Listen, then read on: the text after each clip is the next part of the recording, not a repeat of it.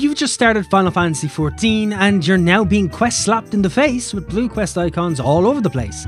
And it's all a bit confusing as you try to enjoy your MSQ, unlocking dungeons and content as you go, putting the anxiety of so many blue quests behind you, which is okay, you could definitely do that. However, I should mention blue quests unlock content. Some you may want right now, and others you can skip till endgame. Some unlock raids and dungeons that are not automatically progressed through the MSQ and are easily missable. Others unlock a Mad Barber, the ability to change your armour appearance, and even the ability to use a mount. That one might be very handy. So let's go over some important and useful blue quests to grab as you level through Final Fantasy. First off, we'll be using the content unlock list over on Final Fantasy XIV Wiki, a website I covered in my websites video previously. I'll link the video and the website in the description so you can have a look at later if you're curious. And I'll have every side quest that I mention on screen with its location and coordinates where possible to make things a little easier. Now, bear in mind, blue quests become available as you level and when you complete certain quests from the main story questline.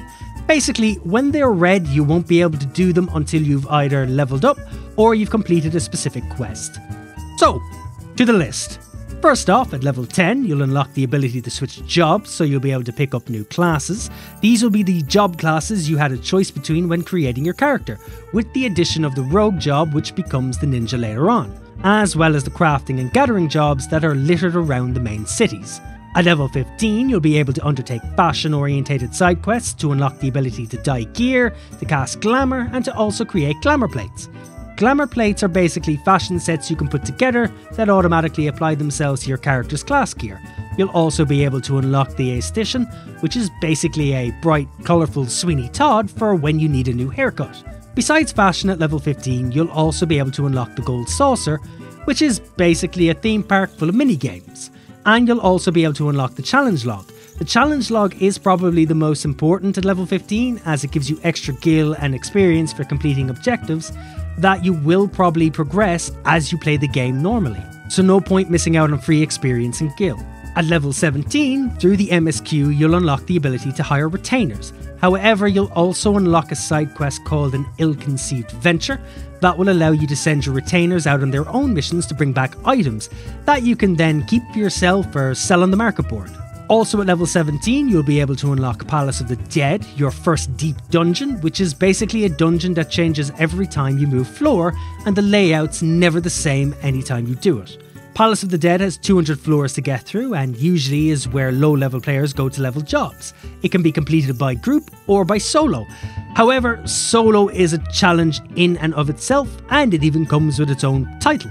At level 19, you can unlock Materia Melding and Extraction. You won't actually need these until endgame, but it's there if you want it out of the way.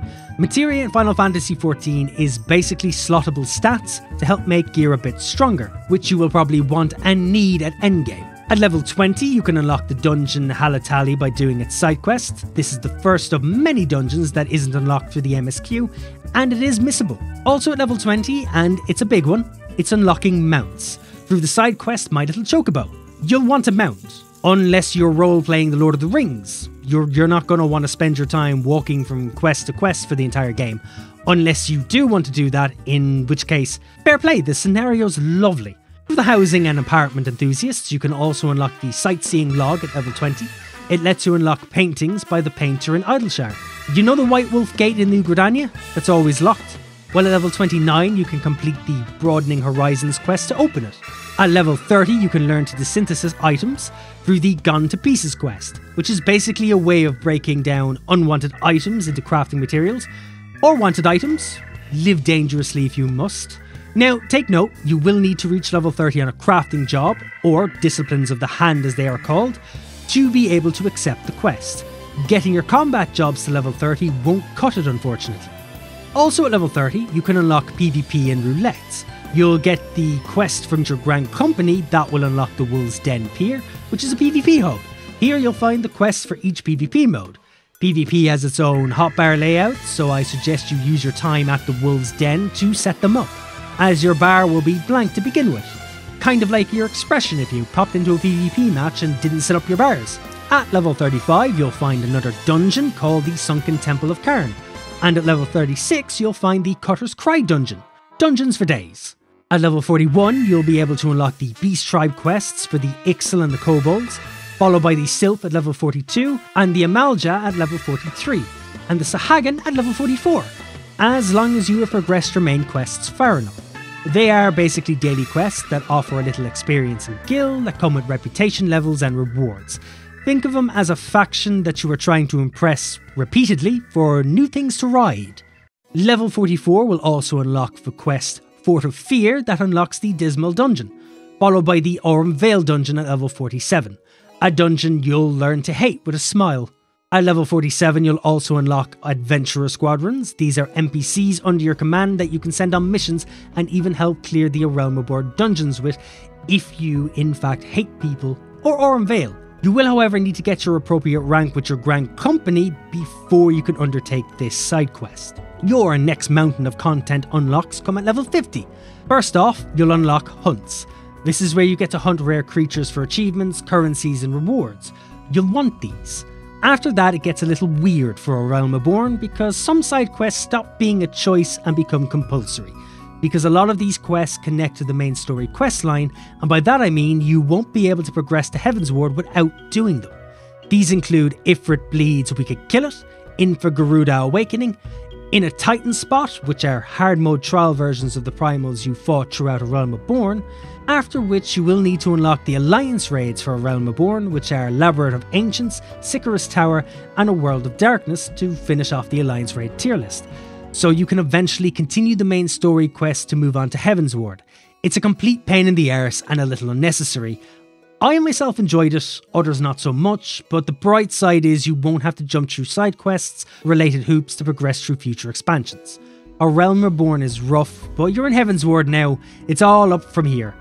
In some cases, literally. Now we're in Heavensward, and that means new jobs, bitches. At level 50, you can pick up the new jobs from Ishgard, which are Dark Knight, Astrologian, and the Machinist. Yes, I did in fact myself leg it for the Dark Knight the moment I arrived, and I will do it every time I make a new character. You can also unlock the Blue Mage job at this point, but that's a very different form of content that I won't cover here. Mine's still level 1. I'm by no means an authority on Blue Mage. I don't even know what that is.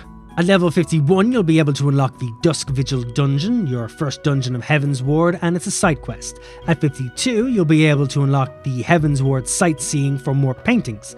And at level 53, you can pick up the Vath daily Beast Tribes quests. At 53, you can also unlock your next set of hunts. You will need to have unlocked hunts in A Realm Reborn first to have access to this though, so no skipping ahead. At level 56, you'll be able to unlock even more hunts, and at level 57, you can pick up the next Beast Tribe dailies for the Vanu Vanu tribe. And at level 59, you can get the next set of hunts, and at level 60, you can pick up the final set of hunts for Heavensward's hunts. Hunts for days. From here, you can either pop straight onto Stormblood content, or you can unlock all the various raids, trials and dungeons. Unlike with A Realm Reborn, you do have a choice this turn around. I myself would recommend doing the Containment trials, the Alexander Raid questline and the Shadow of Mach Alliance questline, as they are fantastic content and a giant step up from A Realm Reborn, plus it'll bolster your roulettes a bit for when you're leveling alt jobs. You are level 60 and about to pop off to Stormblood, so why not pick up the new jobs while you're at it? The new jobs are Gunbreaker and Dancer. You may only be entering Stormblood now, but you will need to have the Shadowbringers expansion to unlock these as well. I made a beeline for the Gunbreaker. I'm not a great tank by any means, but huge swords that gets everybody's attention seems to be my kink, and the Gunbreaker don't fire no blanks. Against all odds, I think my parents are proud of me. Beginning at level 61, for this you'll be able to unlock a new deep dungeon called Heaven on High. It follows the same principle as Palace of the Dead. You will need to have cleared the 50th floor of Palace of the Dead though before you can accept this quest. Level 61 also brings Stormblood's hunts as well, so you can keep that hunt train rolling. At level 63, you'll be able to unlock the Shisui of the Violet Tides dungeon. It's at the bottom of the ocean, so carefully don't miss it. Also at level 63, you can unlock your first Beast Tribe quests with the Kojin, as well as your next set of hunt quests. At level 66 comes even more hunt quests, and to finish off the Beast Tribes of Stormblood comes the Ananta daily quest at level 67. Finally, once you hit 70, the waterfall of content begins anew with more raids, trials, alliance raids and dungeons. which are all worth doing. This includes the hunt for Omega normal raids and the return to Ivalis Alliance raids. But more notable is the addition of Eureka, which is its own instance region, which does come with its own quests, form of leveling and combat mechanics. It has a multitude of rewards and can be very good leveling for alt jobs. These aren't essential by any means and can be left until you're at endgame or max level, or you're just looking for something new to do.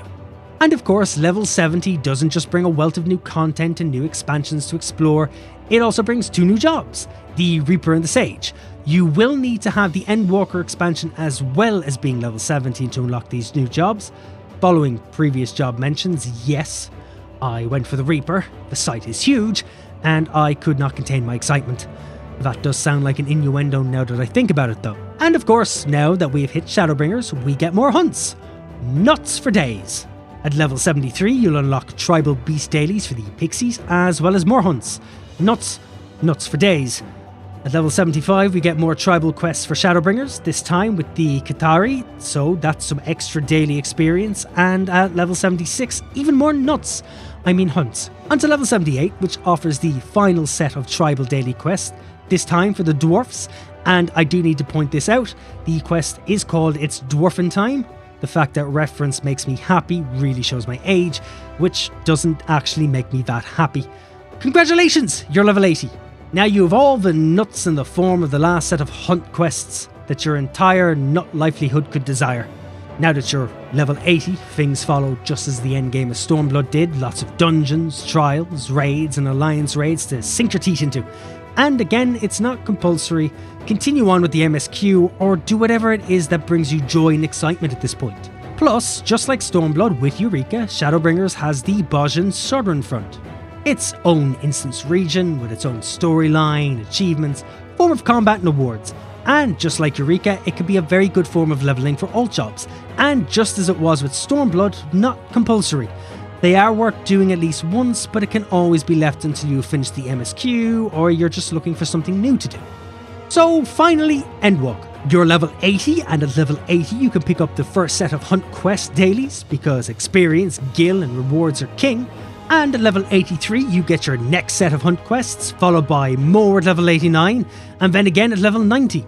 And that's that. Side quests between level 80 and level 90 are pretty straightforward, as everything kicks off at level 90 with variant dungeons, criterion dungeons, more normal dungeons, trials, raids, alliance raids, beast tribe quests, your own island sanctuary, and even a new deep dungeon. The whole shebang. But those are the more notable ones. I did leave out side quests such as levy quests and aether currents, not because they aren't important. Aether current quests are extremely important, as you will need to get all of these in a region to unlock the ability to fly there, with the exception of A Realm Reborn where you automatically unlock flying at the end of the expansion. But then again, if you do plan on just walking around, do as you will, the scenery is delightful. But I am going to assume that those are the ones you are doing the moment you see them, or you are sprinting back for them the moment you reach an expansion's level cap. So with that said, if you found this video helpful or useful in any way, do drop a like and consider subscribing. If there's something I missed or should have listed, or if you have any questions or suggestions,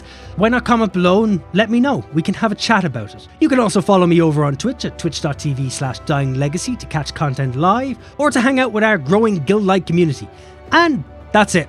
Go on and unlock what you need or want. The video's over. And enjoy all that Eorzea has to offer. I'm Dying Legacy, take care of yourselves, and keep being awesome.